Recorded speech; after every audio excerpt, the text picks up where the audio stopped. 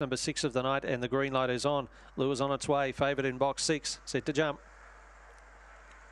Ready, set, racing, perfect line, showing good pace out wide. Bearing Gold leads tonight, zipping Hamish centre field. Now going through Genial Jed, Ragtime Rove. They're the ones that have been back. They've led now from Bearing Gold, Room to Boom up on the inside. Zipping Hamish second last. You want a Classics out the back last. Genial Jed led for home. Ragtime Rove trying hard, getting through in the middle. Zipping Hamish, but still some ground to make up. Ragtime Rove swung deep. Genial Jed in front. Zipping Hamish flies. Too late. Genial Jed over Zipping Hamish. Third Ragtime Rove, then Room to Boom. Bearing Gold, and you want a Classic in 26.35. So race number 6 of the night, and it'll go the way of number 1, Genial Jed, trained on the track by Brian Sonneman to pay around $4.30. Was well back fixed, $7.50 into $3.60.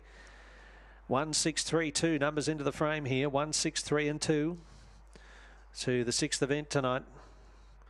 And Genial Jed, after a couple of placings at Sale in recent starts, minor placings there, following a 1-length win at Hillsville back on the 5th of October, and has had some good backing tonight and scored over Zipping Hamish, doing its best work late. Ragtime Rove, Room to Boom for the minor spots. 1, 6, 3, 2 the numbers, and the totes will be up shortly.